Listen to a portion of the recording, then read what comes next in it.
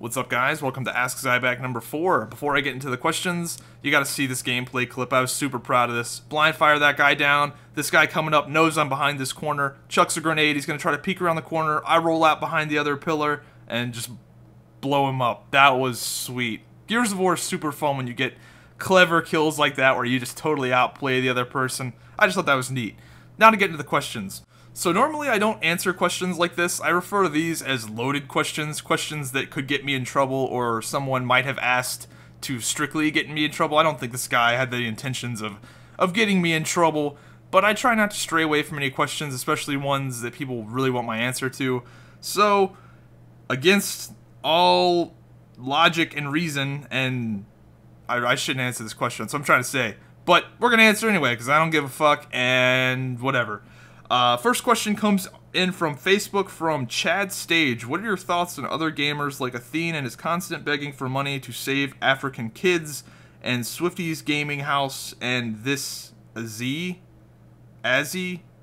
ruined him, and how this Azzy ruined him? I don't know what that is. So to answer this question, I'm going to first start off in a broad sense and talk about charity. I'm not a big fan of charities, especially not big charities. I think that your dollar and your efforts will go much further if you personally go out and do what you want to do. Big charity, there is no such thing as non-profit. Non-profit is the biggest bullshit ever. Someone somewhere is making a profit. Their intentions might be pure, but money is what makes the world go round, and the bigger your organization is, the more overhead you're going to have, and the more potential waste and bullshit that is likely to occur. That's just the nature of the beast. That's how it is. If you want your dollar and your efforts to go the furthest, there are plenty of people outside your doorstep that need help, that you could help and get that warm fuzzy feeling inside that everybody wants to have. So what we do, what Harvey Chevrolet, my family, what we do is every single Thanksgiving, we go out and buy thousands of dollars in food from the grocery store, and we take it to families that need it. We don't get any government lists. We go directly to the public school teachers that because the teachers know. The teachers know which kids are poor, and you know they know. So we go to the teachers, we get a list, and we deliver Thanksgiving food to these people. Some of these people, we drive up, we see they have 2 brand new cars, we drive right away. Other places, and this is, everybody in my family does this. I rode with a dude, and we did this. In other places, I rode up to this one house, knocked on the door. It was a trailer, knocked on it, opened the door, and I shit you not, there was like 5 people just sitting on the floor. No furniture, just in an empty trailer, sitting on the floor.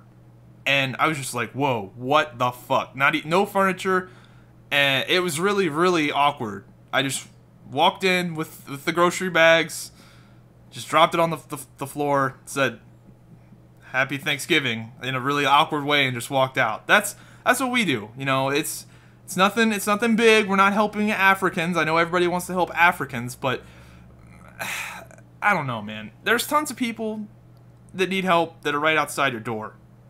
You don't need to, whatever, man. Let me put it to you like this, and some of you guys might take offense to this, so whatever. How long have we been at this Africa thing? As long as I can remember, 40 years, 50 years, fuck, I don't know. Every place in Africa that we try to help, no lasting progress ever happens. It's the same shit every fucking time, and I want to help people that I know can be helped, that will have some sort of lasting effect. From what I've seen, has there been any lasting progress in these African countries? No, it's the same shit every fucking time. So, as fucked up as that might be to say, I don't think there's anything that we can do. I think we just might have to wait it out. It's sad, it sucks, but fuck, what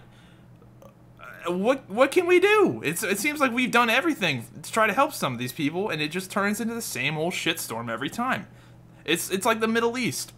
No matter what we do, those fucking people are gonna fight each other. That's what they do. They like doing that. They think that's what they should do. We're not gonna change that. We can try to change that. We can try to take 2 fighting fish and make them not try to fight, but they're gonna fight. They fucking want to fight. That's just how it is, man. It sucks, but that's just how it is. So, now that we got 1/3 of the question out of the way, let's get into the other part of the question. Ooh, Athene, constant begging for money. So what I understand with Athene, he's doing the charity thing still. That's cool, great, whatever. Fine. The only weird thing about his charity thing that I've seen is he's doing it through Twitch subscriptions. This is interesting to me. Now, maybe there's some reason to this that I don't know. That's probably pretty likely. But why is he raising money through Twitch subscriptions? Wouldn't you want to donate directly to the charity? So, I don't know. There might be some reason for that. I don't know the reason for it. That's the only thing that's sort of weird about that. If he wants to raise money for Africa, whatever, more power to him. Now on to the gaming house, the Swifty Gaming House. If you guys don't know, Swifty's got this crazy Twitch live stream where his entire house is a live stream. He's got like cameras in the kitchen, cameras in the garage, cameras in his bedroom, and everything he does is on a live stream, which is that's a pretty daring setup, but it's pretty cool. I think it's a pretty cool idea, and he's got he's bringing people over to his house, and they're playing video games, and it's 24/7. Pretty cool setup. What's my opinion on that? I don't know. It's pretty cool. I wouldn't do it if it was my house, just because if I did a 24-hour Zybak gaming house, it would just be me scratching my nuts in like 30 different angles. That's all you'd see. So I wouldn't do it, but it's a pretty sweet setup. I like the idea. I think that's pretty badass. And Z, I don't know what that is or who that is, so I can't answer that. But yeah, that's pretty sweet. I think it's a pretty cool idea. So more power to him. Wonder how much that shit costs. That was, I don't know. It's pretty cool. I'm pretty jealous. That's a pretty sweet live stream setup. So, next question comes in from, oh shit, Doigo? No, it's not Doigo. Diago? Oh, Diago. Am I a retard? It's got to be Diago. Diago Silva. Quitting YouTube. I can't even read my own handwriting. Something about quitting YouTube and settling down with a job and kids. I don't think I'll ever quit YouTube. I can't read my own handwriting. I don't even know what I wrote down. I don't think I'll ever quit YouTube, like, fully. Or I might quit YouTube. If YouTube is not the best video sharing platform in the future, then I might not make YouTube videos anymore. I might make them somewhere else. But I don't think I'll ever quit the online video thing. I might eventually slow down if I get, like, another job doing something that, you know, is equally awesome. Then I might not make videos as often, but I don't think I'll ever stop. This is way too much fun. The interaction that I get with you guys, like I'm doing right now, the like, Zybak, what do you think about this? And then I go, oh, this is what I think about this. That I really enjoy. I really enjoy that part of YouTube. So I don't think I'll ever quit. I might not make a video every day. I might make a video once a week, whatever, but I don't think I'll ever quit. As for settling down with kids and a family, I don't think so, man. I know I hate answering this. I think I've answered this before, but I hate saying, like, oh, I don't want to have kids, because every single 20-year-old says that. No 20-year-old guy's like, yeah, man, I can't wait to get a family. Like, no, nobody does. But like, the things I really enjoy in life, I enjoy sleeping and I enjoy free time, and having kids negates both of those. And those are like two of my like most favorite things ever. I love those. I don't take those for granted. A lot of people that get as much sleep as they want, they probably don't even think about it. They just take it for granted. I enjoy it. I like waking up and just being able to look at the wall for an hour and maybe just falling back asleep. Love that. It's one of my favorite things ever. So I don't think so, man. I really like... See, the thing is everybody in my family has kids. There is no shortage of kids. So if I want to go throw football with a 7-year-old, I can do that without actually having a 7-year-old. If I feel like, you know, helping raise a child, then I can go do that. And then when I don't feel like doing that, I can go the fuck home and go to sleep. I have 4 older brothers. I can guarantee actually, one of them already has kids. One of them already has 3 kids. The other brothers are probably, you know, one of them might have kids. Everybody in my family has kids. I don't need to have kids. If I want to go see kids, I can go do it. And then I can leave. That's the thing about not having kids, is that they're not mine. I can leave and go, and I can go play video games for 18 hours and not have to worry about them, but when I want to go see them, I can go see them, and it's perfect. Why mess up something that's so great? So that's my, I don't think I'm going to have, I don't know. I don't see myself as a family man, but maybe that'll change. It changes for everyone, but I really don't see it changing for me. But that's just it. So, next question comes in from Nick Moore. Why do the girls of our generation dress like sluts? I don't think this is really... I think this has always happened, sort of. It's just the definition of dressing like sluts has changed. I think there's always been some, what's the word?